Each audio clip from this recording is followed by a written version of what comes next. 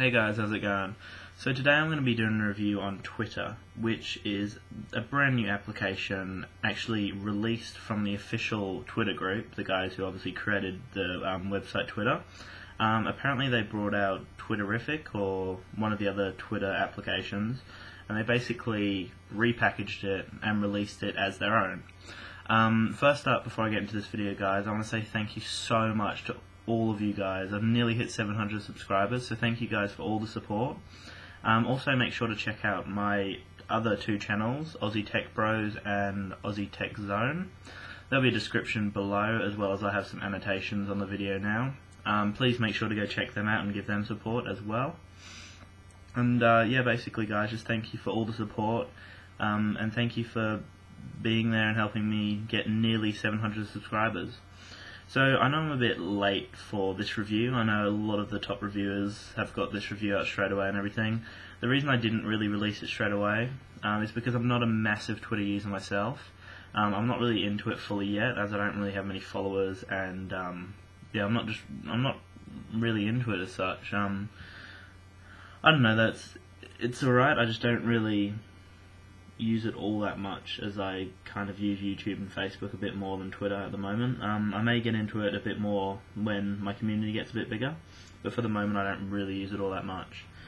But basically, if you guys wanted to follow me, all you have to do is Twitter/iPod Touch World 7, and basically this is the Twitter application right here. It's really clean. As you see, there's no cluster. It's got the main thing that you want straight up, which is the basic all the updates from all the people you're following.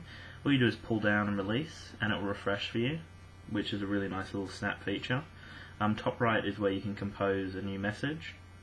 In here you can type whatever, and then you can click this, have a nice little transition, and then you can use all these features: camera, photo library, geotag, usernames, hashtags, and shrink URL. So there's a lot of features here, all the key features that most Twitter users would need. Then you've also got your inbox here, which, or not inbox as such, but the actual tweets that are posted at you directly. Then you've got your inbox, which I don't have anything because I don't really use it all that much.